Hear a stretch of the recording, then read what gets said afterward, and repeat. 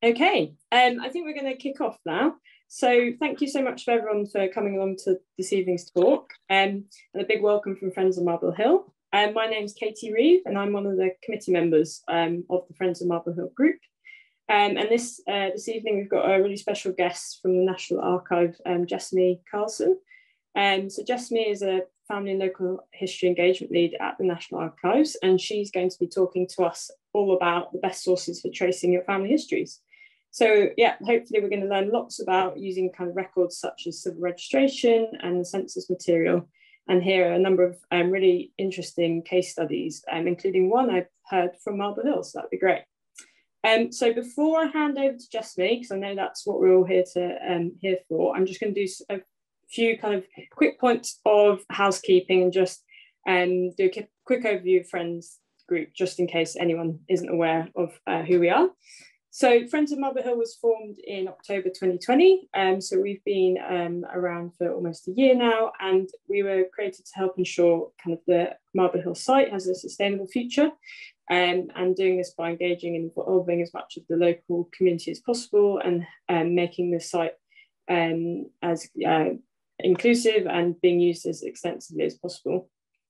But we're keen to kind of increase the relevance more to especially younger audiences, and people that might not already be engaging in the history and kind of future of Marble Hill. And also just by doing that, create a better understanding of the history and social history of Marble Hill and its immediate surroundings in Twickenham and Richmond area. So if you'd like to get more involved, do get in touch with us. We kind of have an email address and a website, so please do get in touch if you want to know more information. So before I hand over to Jessamy, just to say we are being recorded at the moment because all of our talks go up on YouTube, so anyone can access them at a later date. If you have your video and sound on, which I don't think anyone does, because everyone's a Zoom expert now, but if it does come on for any reason, please just switch it back off, just so everyone can hear Jessamy when she speaks. Once I hand over to Jessamy, she's going to be presenting to us for about 40 minutes. So we're going to be doing a talk without interruption. But don't worry, we're going to have a good amount of time at the end to ask any questions, and I'm sure you'll have lots. So the best way to do that, if you could please write your question into the chat box, and I will pick them up at the end and we'll go through them all at once at the end. So just to quickly recap, so you can get the chat box by pressing on your screen, and there should be 3 dots at the top of your screen. And if you just open the chat bar on that, you can just type into that and we'll receive your question. So I'll hand over to Jessamy now. If you are trying to ask a question at the end and you're having any trouble, do just get in contact with us. But yeah, over to you, Jessamy, and thank you very much. Thank you very much for inviting me, Katie. I'm just going to share my PowerPoint with you now. So hopefully you can all see that.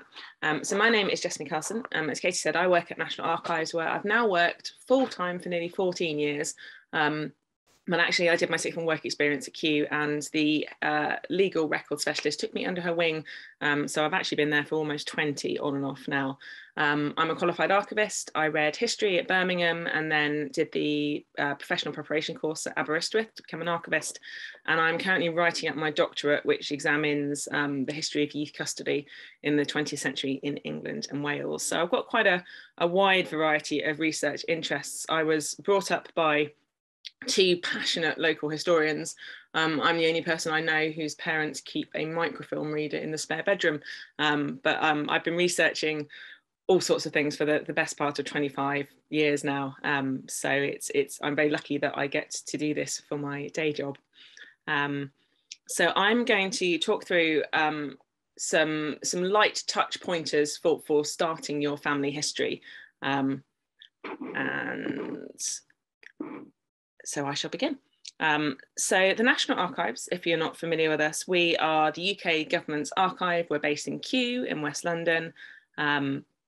And we have around 160 kilometres of records in our collections going back over 1,000 years in history.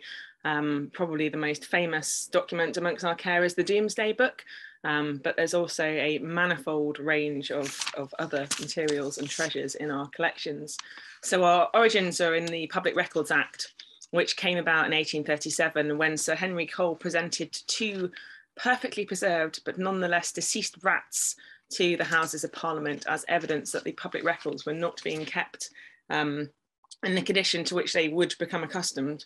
And these rats are the epitome of you are what you eat. They'd eaten so much parchment that the chemicals that we use to preserve parchment had preserved the rats. And nearly 200 years later, those rats are still orderable in our Exchequer collections, but you can still see all the details on them, from their whiskers to the wrinkles in their tail. So they are quite an extraordinary little piece of our history. So as I said, we have 160 kilometres of shelving on site at Kew, and also in the salt mine that we hire part of up in Cheshire. And on average, we receive around 50,000 inquiries a year. In 2020, we accessioned 100,000 government records, and our website is accessed on average 1.5 million times a month. So we are pretty busy. In 2019, we delivered just over 500,000 records to readers on site, and around 450 million electronic records off-site or online in 2020. Prior to COVID, we welcomed about 50,000, 60,000 people to our site, and anyone is welcome to visit the National Archives. We are free at point of access. You don't need an appointment at the moment, subject to COVID restrictions, obviously. But as a general rule, you are welcome to come and visit us. We are free and straightforward to use, and everybody is welcome. So when you're about to start a piece of research, trying to work out how to begin can sometimes be a little bit of a challenge. And my advice would be that if you're thinking of researching almost anything in history, then it's worth having a look on our website, which is nationalarchives.gov.uk.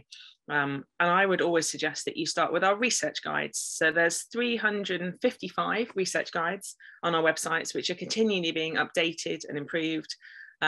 These were accessed around 8 million times in 2020, which is slightly extraordinary when you think about it. But these guides are written by experts for people to contextualize the information they're looking for and to help people get the best out of the sources that we have in our collections and which are held elsewhere, which may determine the research you're doing.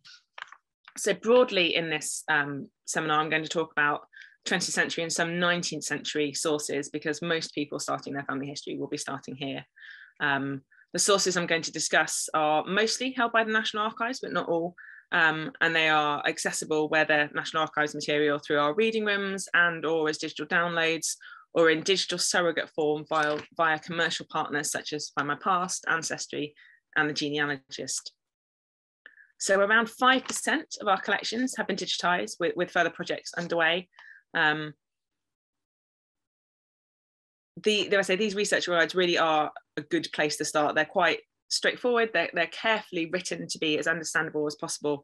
And as I said, they are designed to inform and contextualize your research and help you get a sense of not only the information that you'll find in those records, but how and why it was recorded and how it might be useful to you, and is well worth a look.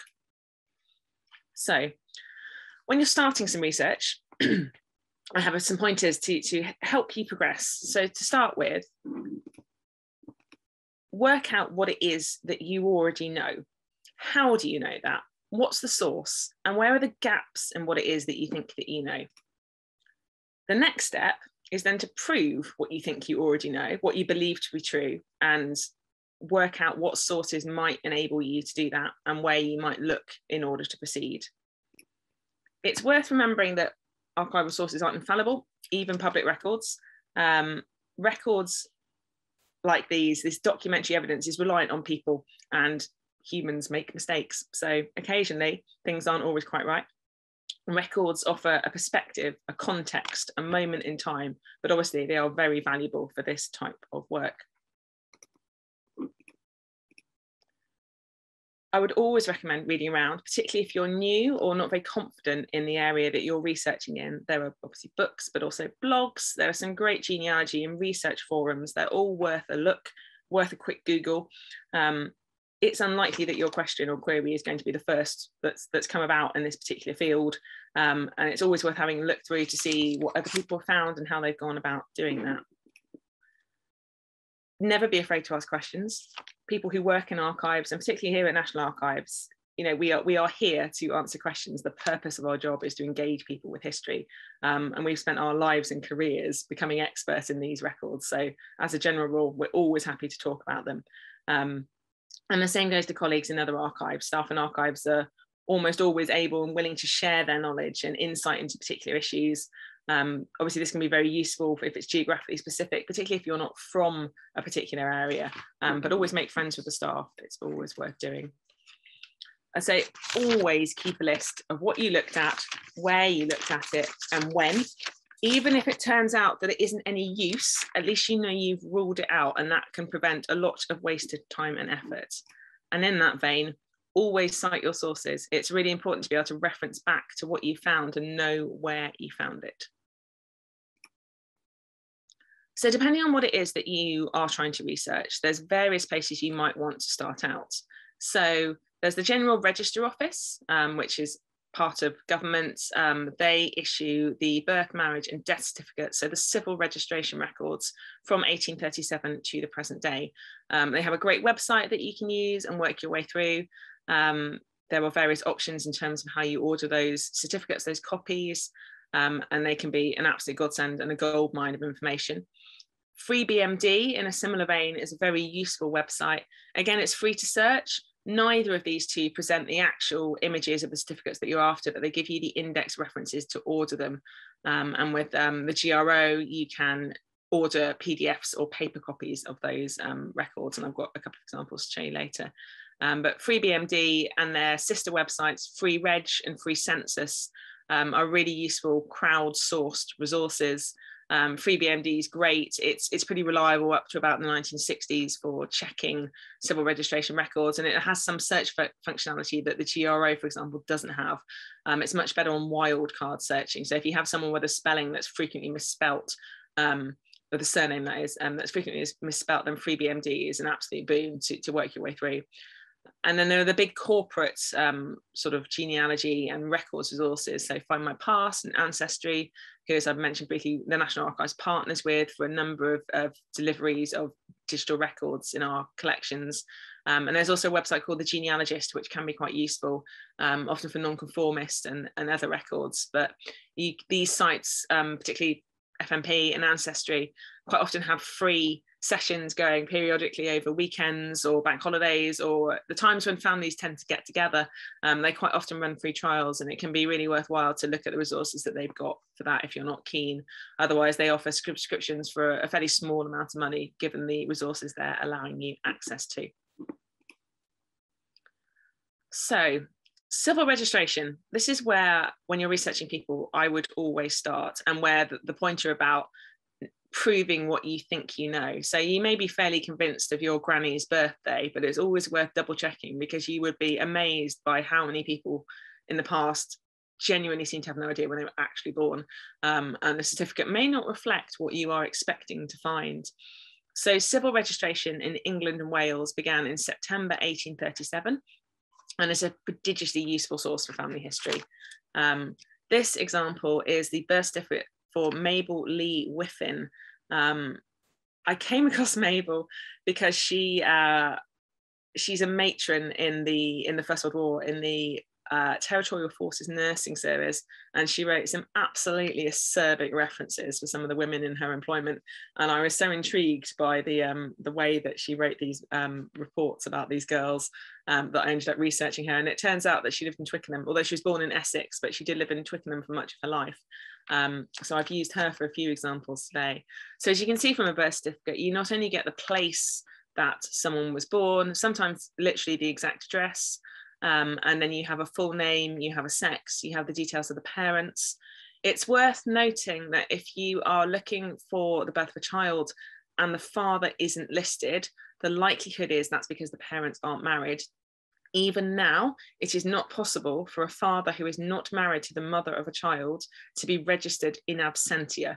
So for many of these examples, there are fathers absent from the certificate simply because they weren't married and didn't attend registration. It doesn't work the other way. A father can register the birth of his child regardless of whether he's married or not to the mother. But it's worth noting that if you do end up with a birth certificate that has a blank space for father, that's probably the why of it. It may not have any reflection on the extent to which an individual engaged with that child. You also have the mother's name and also the maiden name, which can be really helpful in clarifying things. Usually if it says formally, that's a maiden name, but sometimes you may find that there's an additional married name in there as well, which can be a useful point of cross-reference.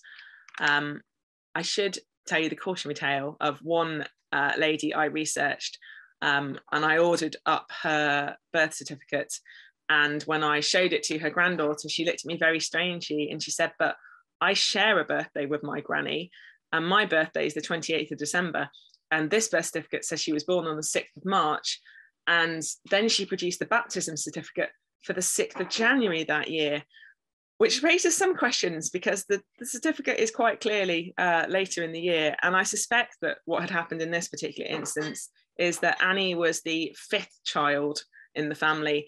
And I suspect the parents had got slightly complacent about their responsibilities in terms of civil registration, and were and I imagine, or I suspect, that they simply forgot or ran out of time. And upon realizing that they'd gone beyond the 6 weeks in which you are required to register a birth in this country, I suspect in Annie's case, as the 5th child, slightly complacent, slightly relaxed around their responsibilities in this matter, they'd either forgotten or just not got around to it. And the other thing that leads me to think that there was some tension in the room when this particular birth was registered is that Annie is actually listed as Catherine Anne, which is slightly strange because her older sister, Catherine, was very much alive and living, in fact, lived long beyond Annie in her time.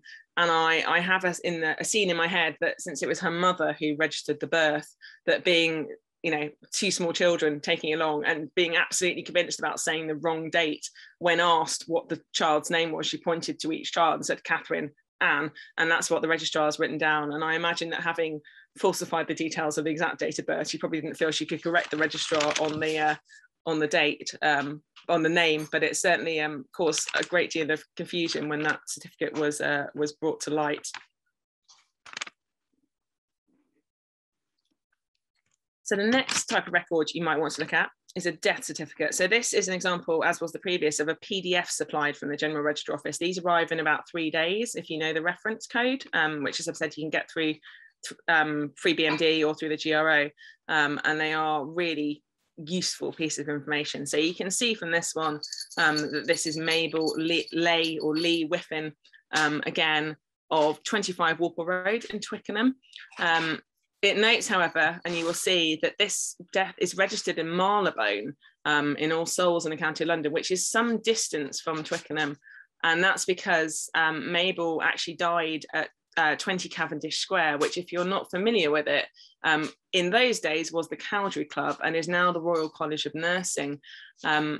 Mabel was so dedicated to the cause that when she was essentially made to retire due to her age from the territorial forces, she carried on with her service to the broader nursing community by becoming clerk to the General Nursing Council.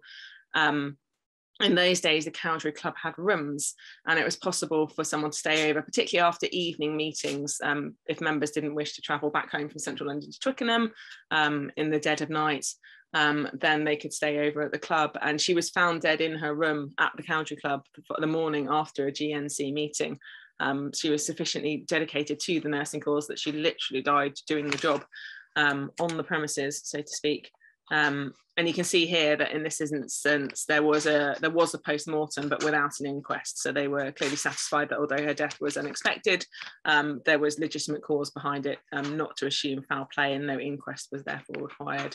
And you'll see that her brother-in-law registered the death. So that can be a really useful way of finding out more about people in the family by seeing who's registered these particular instances of life and death.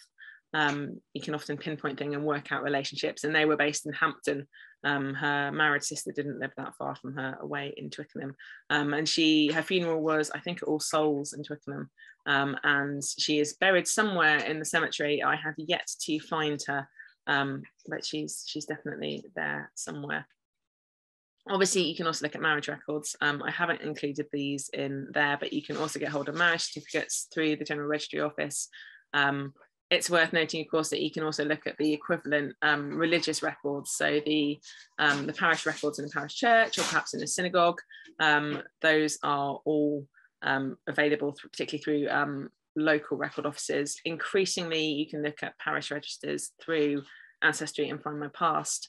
Both sites have done a number of deals in recent years with different county record offices. London is pretty well served in terms of parish registers up until about 1930s. Because they're more detailed than the, or they can be more detailed than the civil registration, there are often some restrictions in terms of, sorry, please bear with me.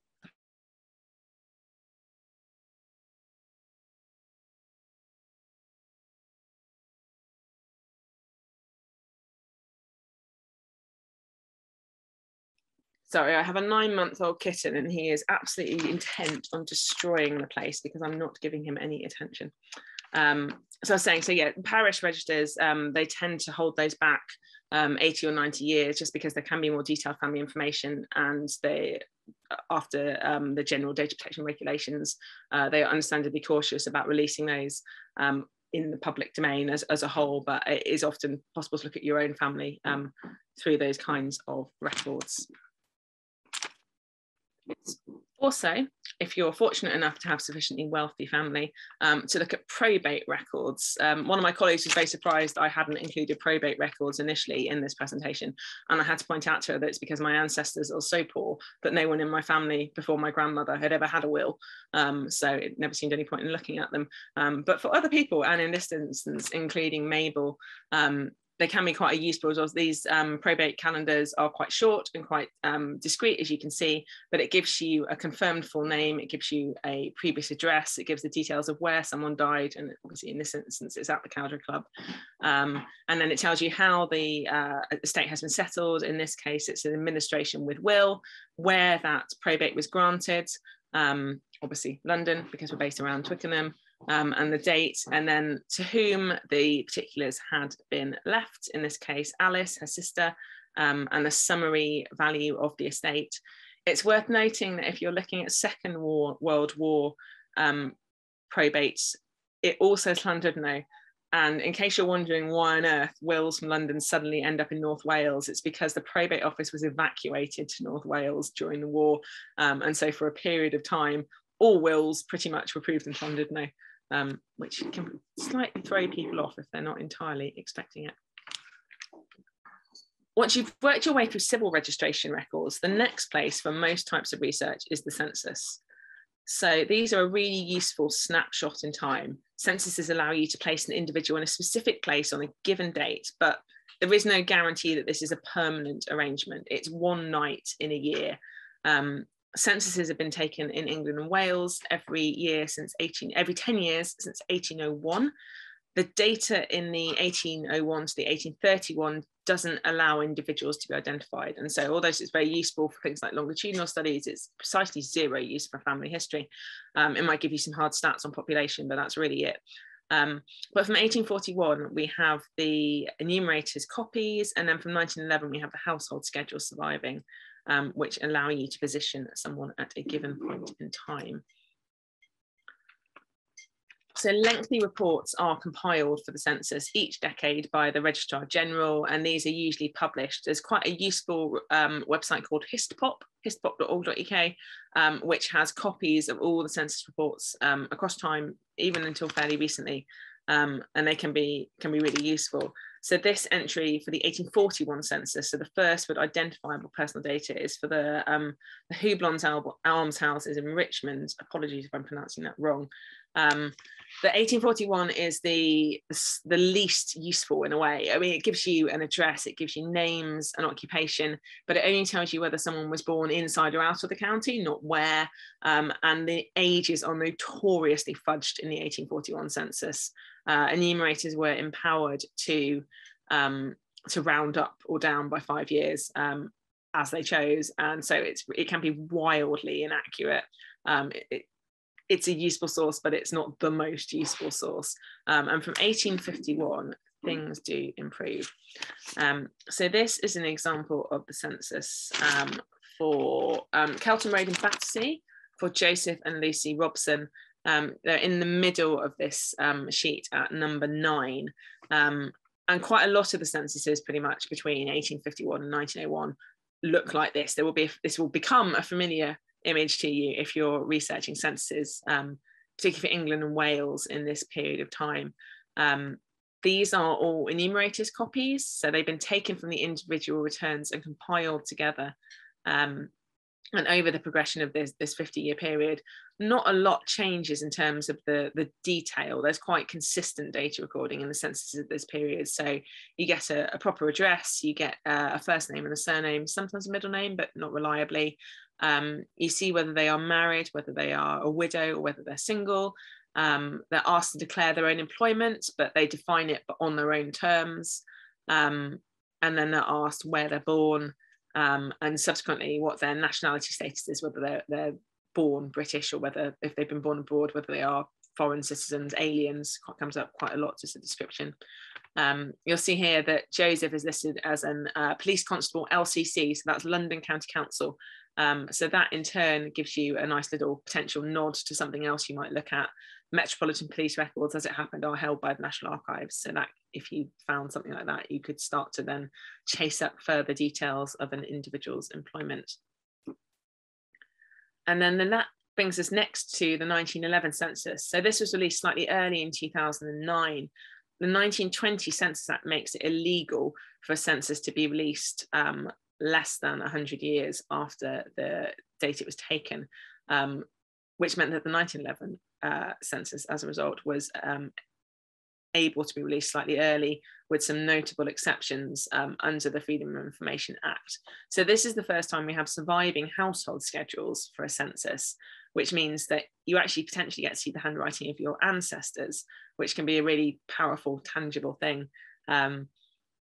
Given the timing for this, there are, for example, quite a lot of protest censuses, so particularly suffragettes scrawling messages over the schedule, which is a really interesting little piece of social history. We are still with the Robsons here, with Joseph and Lucy. You'll see they've been married for, I think, 22 years and have no children. Since we last saw them in 1901, they have moved. Joseph is now a park keeper, still for London County Council, but you'll see at the bottom it says Marble Hill Estate. So I thought you might like to see that one as an example. So they were clearly living on the job. That was quite common at this period in time. It might even be possible with the right time and inclination to work out which lodge or building that they were working in at this point in time. You quite often see in this period, you see quite childlike writing. It's really quite common for the parents not to be literate enough to fill in the census, depending on where in the country and the type of communities you're researching. But certainly my very working class, very manual labourer ancestors, it was clearly filled in by a child on more than one occasion. So that can be quite interesting, kind of snapshot into that type of life at that point. The 1911 is uniquely detailed in terms of the family arrangement, so the length of marriage. It asks how many children have been born to the marriage, how many are still alive and how many have died, which meant that when I looked at the 1911 census for my great-grandparents, I discovered that one of my grandparents was actually one of 8, not one of 2 as we'd thought. It transpired that my great-grandmother had lost 6 babies in infancy. We have now tracked them all down through the local Methodist chapel baptism registers, but the scale of infant mortality, particularly in this time, is quite shocking. And clearly it was an area of interest to the government, which is why that column is included in this particular return. You might be able to see that there are some green codes in the employment column here and some red codes next to the place of birth column. This is testing. The 1911 census was the first census that used any kind of machine as part of its calculations, and they tested employment codes and geographical coding with the 1911 census to see if it would be a useful thing to do for the 1921, which is coming out next year. So this pilot from the Registrar General then set the tone for coded assessment of the census, which was carried out in full for the 1921. And actually those occupation codes that they devised in order to set this up in run up to 1911 are still in use and still form the centre of the our kind of understanding of coding for those types of occupations, although obviously lots of the occupations have changed since the 1911 census. Nonetheless, it's a nice little tidbit. The next thing to mention is the 1939 register, which was taken on the 29th of September 1939. It's worth noting that the 39 register is not a census. It's a really useful resource, but it's a different diplomatic structure. And the information was used to produce identity cards at the beginning of the Second World War. And then from January 1940, they used the information therein to issue ration books. And then this was subsequently used as a master list by the NHS well into the 1990s. So they can often be quite heavily annotated. You can see on this one that there's sellotape at the bottom where the page has been ripped, and there are annotations in different colours. Unfortunately, we don't always know what these annotations mean. This is the register entry for Joan Danbury, later White, who some of you may be familiar with from the James Herriot stories. This is Alf's wife, Joan, who appears as Helen Alderson in All Creatures Great and Small, and she's here living, if you look down the screen under the bottom blacked outline, there's the Danburys living there on Front Street in Thirsk. It's really useful because it gives you a date of birth. As a general rule, you can rely on this at this point in time, but people are often still out by a year or two. We quite often take inquiries into the 39 register, and it's still staggering how many people, even in 1939, weren't completely sure when it was that they were born. But it also gives you a type of employment. Like a lot of official sources, it does tend to underplay the work of women. So you see a lot of unpaid domestic duties for women when that may not reflect the full reality of how they spent their time. And this return is often annotated with subsequent names. So you can see next to Joan name, they've crossed out Danbury and written White. So that can be quite a useful way of confirming that you've got the person you're looking for if you're researching a woman, if she's changed her name. So that can be really helpful. I say not a census and not as detailed as a census, but still a really useful resource if you're looking at 20th century people. So if you've been looking at the census, the chances are next that you're going to have some clue about employment records. There's myriad opportunities to look at employment records. Sadly, most of those are outside the National Archives, but it's still worth noting. We do have some employment records in our collections. So we have details, for example, of the Metropolitan Police, which I mentioned earlier. We have details of the General Nursing Council, so nurses, after that was professionalised in 1916.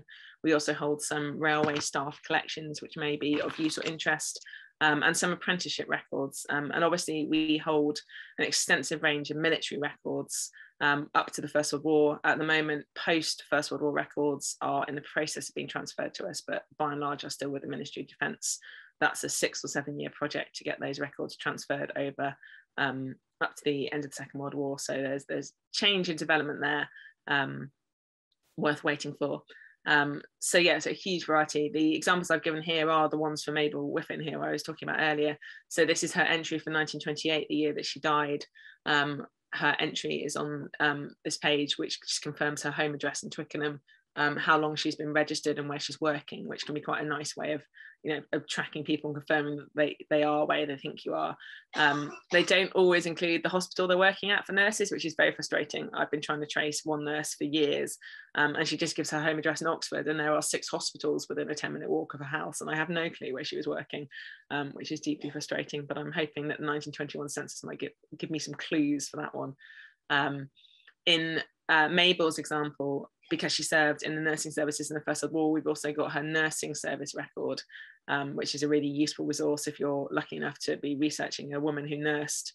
It doesn't cover VADs, these are professional nurses rather than volunteers, but you can get some really lovely personal details about individuals through records like this. So there's quite an affectionate testimonial to Mabel in her service file. So maps and plans. We have a myriad variety of maps plans at National Archives, both local and national level. I find if you're researching somewhere, it can be really helpful to try and visualize the location, especially if you're not familiar with it. The nature of my work means I'm often researching in towns that I've not been to or don't know very well. I don't have that same local knowledge necessary of a place, and I can't always work out how locations interlink to each other. So if you are researching people, it can be really helpful to look at maps of streets, or if you're looking at more rural areas, something like the National Farm Survey might be helpful. You can find lots of nice details, what was being grown in the fields on a particular farm in 1942. That's quite a nice example if that's the sort of research you're doing. You get a real feel for the lives the people you're researching lived. And as well as that positioning, there are sources like the Booth's poverty maps, which are very useful if you're researching in London. Booth went around central London mapping out the levels of deprivation by street. And you can get a real sense of the conditions in which people were living. Booth's quite explicit about the raw and horrific poverty he saw in parts of London. And those are a really interesting insight into social history, particularly in London. And depending where you're researching in the country, there may well be other examples of local specialities which may be of interest to you. And then other sources. As I say, this is a fairly brisk run through of sources for family history, but really the possibilities are endless. Quite a few of these records aren't held by National Archives, but they're absolutely invaluable if you're doing family history research, and the possibilities are endless. So I would suggest that you start by looking at parochial records or other religious communities, depending on what your background is.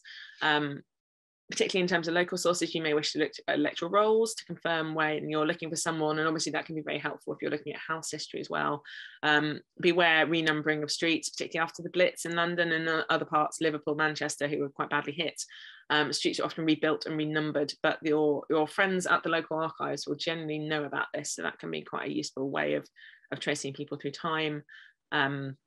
School records are increasingly being made available online, generally prior to 1920, but I know that for London, almost all the school records for London prior to 1920, London Metropolitan Archives are made available through Ancestry, I think it is. So those can be great. You can find your ancestors aged 4 and 5 starting school. Worth bearing in mind that the school leaving age until 1918 is 14. It's not moved to 15 until 1948, and it's not moved to 16 until the 1970s. So people left school young. And you may find that they left even younger than that. It's also always worth looking out for local societies, whether those are religious, social, cultural, sporting even. You may find some local records that are particularly telling in terms of an individual's backgrounds. Always worth looking at telephone directories, sort of after 1900s onwards. So this is the telephone directory for North Yorkshire for 1960, and you will see J.A. White, veterinary surgeon, again, James Herriot, and his 3 phone numbers. I'm quite interested by this because the bottom one says, if no reply, ring Sutton 206, which implies a certain level of desperation. If you tried the first 2 numbers and you really can't find a vet, this is the one that might just do it for you. And that can be quite a nice way of particularly mapping a community in a given point of time. You can get a feel for the types of industries and activities that are going on in the vicinity. Court records can also be useful, whether someone is a victim or a perpetrator of a crime. Those are increasingly detailed. We hold quite a lot of assize court records at National Archives, but there are other court records in other places too. Our research guides on these are particularly helpful, and you can work your way back through time. If you are fortunate or unfortunate, depending on how you look at it, enough to look at cases in the Old Bailey, they have a really extensive range of resources on their website about people who pass through their courts in various guises, including jury lists and judges. So those may be of interest. If you are lucky enough to have family who have come from abroad, then you may find passenger lists, which are held in our collections, useful. These are broadly speaking from the mid-19th century onwards, but you can quite easily track people moving around the country, moving around the world into the country. It's really interesting seeing particularly commercial travellers, particularly cities like Liverpool. You have people from all over the shop appearing and sometimes trotting around the world on a remarkably regular basis. So that can be a really fascinating insight into your family's past. If your family do move to the UK from abroad, then it's possible that they've been naturalised. We have alien entry books, again, from the mid-19th century, and naturalisation records going back into the Middle Ages, where someone becomes British after they arrive in the UK. And those, again, can be quite useful. Often they'll include details of parents and places of birth. So that can be helpful if you're not entirely clear on where it is a particular ancestor has come from. I touched upon employment records earlier, but again, those are held in various places, and always worth pursuing, particularly things like apprenticeships, worth looking to see whether we or a local authority hold records related to that. And then, of course, if you're particularly lucky, you might find that personal papers or private records have been deposited with an archive. The nature of our collection policy means that there's not very much at National Archives of that nature, but in other places, you might be pleasantly surprised by what you find in the records. So yes, that was a fairly brief whip through of useful sources. And I think we've got about 15 minutes now. So if anyone has any questions, I think Katie's going to read them out. But as I said, our website is nationalarchives.gov.uk. You can follow us on social media channels like Twitter. So we're at UKNet Archives. And there's quite often good content on there. There's lots of blogs on our website, which may be of use or interest.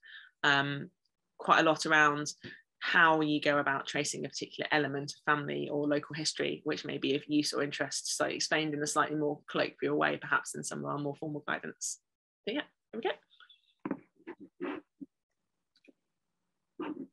Thank you very much, Jessamy. That was really, really interesting. And yeah, we've got a few questions coming in, but anyone who hasn't put them in the chat yet, but has them burning, do just go up to the top of the screen, and it's on More, which has 3 dots by it, and you just select that and select chat, and they'll come through to us, and I can then read them out. So yeah, don't hold back. Do come forward with any questions you've got about anything that Jessamy's talked to us about. But yeah, no, I think one kind of a historian's probably nightmare or everyday life. I know when I was writing my dissertation, I came up against this a lot, was how you decipher the handwriting in these in these entries. And it'd be really good to hear, yeah, if you've got any tips, and especially if there are kind of changes in the styles of handwriting through the decades, and kind of how you get used to kind of getting used to a particular decade or period of time's handwriting. So yeah, you can help us out with that. Sure. For more recent handwriting, as the 20th century progressed and literacy became wider spread, handwriting became more diverse, which obviously presents challenges very much. Prior to that Victorian cursive is quite common, and you get used to that. Sorry, 1 second.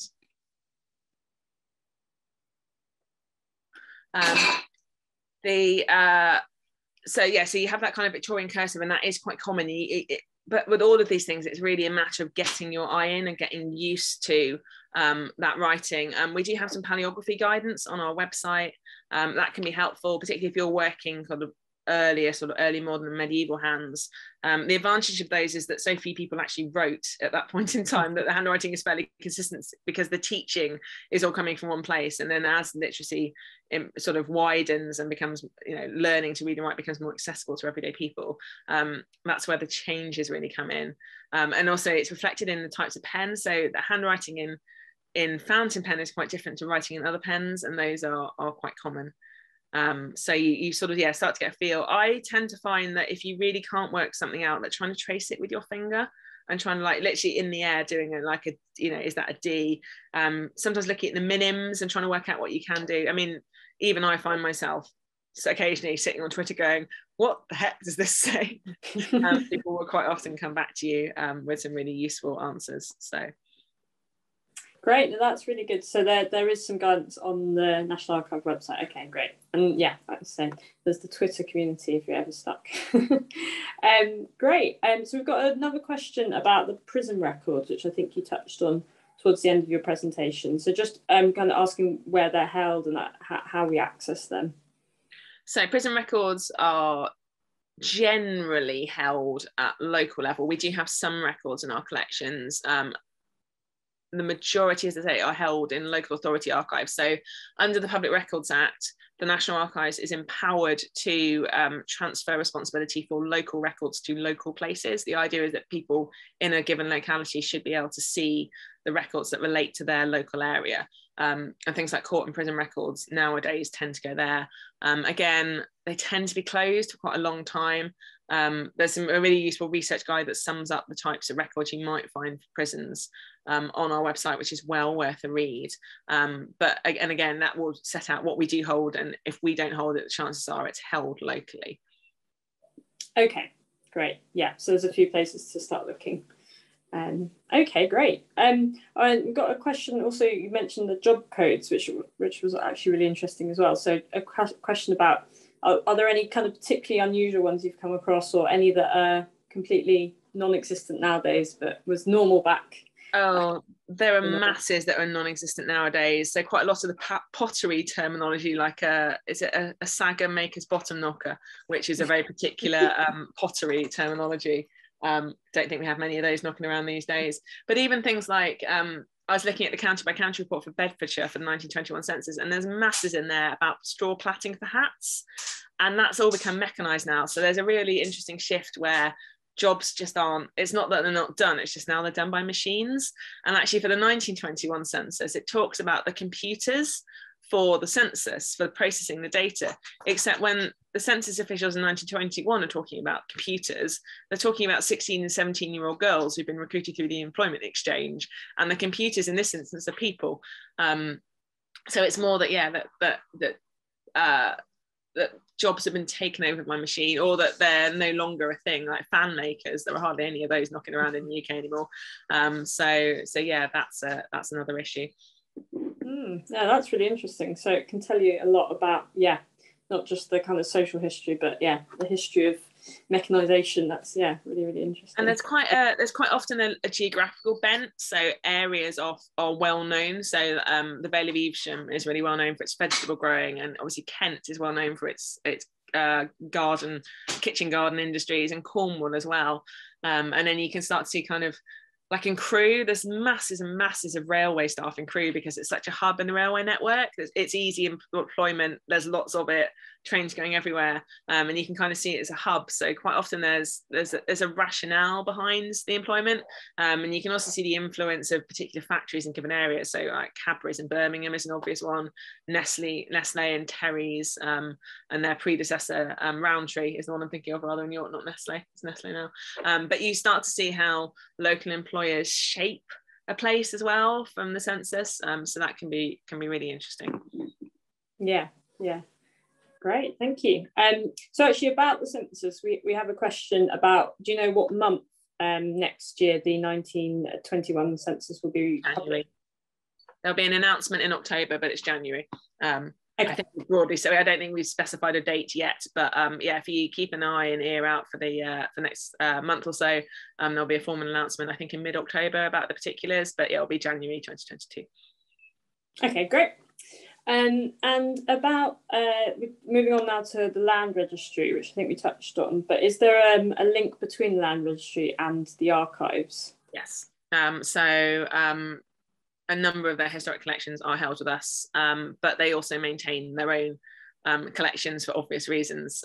So where houses of long-standing still have collections, they're still in business use. So it's slightly more complicated, but yes, it is possible that we have some stuff the land registry doesn't, but the collections tend to be complementary. We do have a specialist map room. The second floor reading room is the map and knowledge document reading room, and the staff in there are pretty expert on what you can and can't do with maps from our collections. I think we've got 6 million maps or something in our collection, and the longest one is so big that we can only get it out by pushing every table in the map room together and rolling it out on top of them, and we can only do that when the building is closed to the public because it's so vast. But there's 2 copies and we have one, and the other is up at the archives in Walthamstow because it's a map from a court case of Epping Forest. That's one of my favourite things that we hold in our collection because it's just huge. You stand at one end of it and then you tell someone just keep going, and it's over 2 full bays of shelf because it's so enormous. So that map is of Epping Forest, did you say? Wow, Right, so it must be detailed. Yes. Yeah. Excessively large and detailed, yes. Yeah, someone was actually just asking, why is it so large? Is it almost 1-to-1? Maybe not quite. Not yeah, obviously it's on a ridiculous scale. I cannot fathom what the cartographer was thinking when they produced that particular specimen, but it's blimmin' irritating for the people who have to get it out. So I think they try and play down the availability of that particular map. Yeah, out. We won't all come rushing tomorrow. Marvellous, that would be great. Great. So we've got a few questions now that are a bit more based around how you conduct your research. And there's one about basically how do you kind of get your hook into researching a particular person? Do you usually see a particular fact that you then need to kind of go and follow up in a number of different sources, or is there usually kind of a story behind a person that you then want to kind of go and fact check? It really varies. There are lots of reasons. I mean, I guess that's aimed in terms of why I'm researching people. I mean, basically, I'm fundamentally nosy. So quite often it'll be a fact. So with Mabel, it's just she just wrote such horrendous reports of her nurses. Like, who is this woman? I need to know more about her because she's brilliant. I mean, you never don't get on the bad side of a matron. It's just not worth it. And the report she wrote really reflected that. So with Mabel, it was literally just the acerbic references she gave for the nurses she employed led me to want to find out more about her. With others, it's that names intrigue me. I did quite a lot of work during the centenary around babies named after First World War battles, and that came about because one of my colleagues was doing a live Q&A on Twitter, and he came over and he said, "Jess, how many babies were named after the Battle of Jutland?" And I looked it up and I was like, 12. And then we literally said the word, "That's weird." And I've ended up writing a journal article. It went viral, hit Huffington Post, BBC News, The Times, Valentine, anyway, a journalist called Valentine and me, Jessamy, doing an article about ridiculous names that parents have given their children. And we quite enjoyed the irony of that one. Yeah, so really it's finding a particular piece of information. Sometimes it's fact checking. I do quite a lot of family history for TV. So it will be, here is an individual, this is what they know about their family history, and then I have to go away and check it. You can never take anything for granted. People are quite often wrong, misinformed, misremembered. People don't always tell the truth. People quite often have things they want to hide for different and valid reasons. So yeah, it just really varies, but basically it boils down to the fact that I'm just really nosy. So this is a great job. Yeah, great. Yeah. And yeah, so, and just kind of a bit more questioning around Mabel's references. So was there any kind of good other nuggets that you're able to find out about Mabel through, and then kind of create a story from that with the I haven't quite finished working on Mabel yet, because I want to come down and try and pin down her grave, but she's in a section of the cemetery that's not very well maintained, and I'm not sure how much money there was for a gravestone, so I do need to try and trace her. She was employed in France, so her service file is quite large, because she'd been in the nursing services for the duration of the war. And she was clearly very highly esteemed by the nurses and also the army officers with whom she was interacting. I mean, matrons just take they very short shrift at the best of times. I volunteer every year at the Cenotaph, and I have column E, who include the current Quaranks, the Queen Alexander's Royal Army Nursing Corps, and they are terrifying. A couple of years ago, I think it was 2017 or 2018, this matron who must have been in the mid-90s came up to me and she said, "Young lady," I was like, "Yes, ma'am." And she said, "Where are the wrens?" I said, "Well, they're number 1 this year, ma'am, as they ought to be." And she looked at me over her glasses and said, "I needn't remind you that technically the QAs are the senior service." It's like, no, ma'am, of course not, ma'am, but it is their sentiment. I'm just not going to win this argument, am I? And it's like the Queen, you can't turn your back on the matrons, you just have to back away going, "I'm really sorry, ma'am, I just need to go." But yeah, Mabel pops up. I mean, if you search for her on Google, she crops up in a couple of anecdotes about I think it's the 2nd Northern General Hospital up in Leeds, where she's given references for people, but I did find them in other places. But actually the thing that stood out from her file was the level of sort of upset when she died so suddenly. The Queen wrote to her family to express her condolences personally, which is really unusual, and I think speaks volumes not only about her character but about her commitment and her contribution to that profession. And the other bits and pieces in the file just made her stand out amongst that particular group of women. Wow, that's very impressive to find that all and have that kind of recognition at that level. So no, that's really interesting. It's amazing once you start to find out a little bit, you can kind of almost completely picture that person. No, absolutely. I don't actually have a picture of her, which I'm quite sad about, but I think she was obviously a very interesting woman. She had a nervous breakdown in 1920, and the letters from her staff to head office, they were clearly so worried and so desperate about her, and that was quite touching to see someone who, say, could be pretty acerbic. She was clearly well regarded by her colleagues and her friends. Brilliant. Well, I think that brings us to a close, actually, which is brilliant. So it's flown by. Thank you so much for. You're very welcome. Through all those sources and answering all our questions. I will just do a quick plug before we all go and have our dinner, because we do have a talk next month on the 21st of October, and that's with our president Tracy Borman, and so she's going to be talking to us about the history and the places that have inspired her new book, The Fallen Angel. So do come along to that, because she's going to talk to us all about the dark and dangerous world of the Stuart court. So a bit of a different take on history, but I think it'd be really, really interesting. And also talking particularly about George Villiers, who was the Duke of Buckingham. So please do sign up for that and come along in a month's time. But just another huge thank you to Jessamy. Really appreciate you coming along. It's been really interesting and great thing to be hearing about, and hopefully inspired lots of people to, if they're not already, go and find lots of really interesting stories about their family.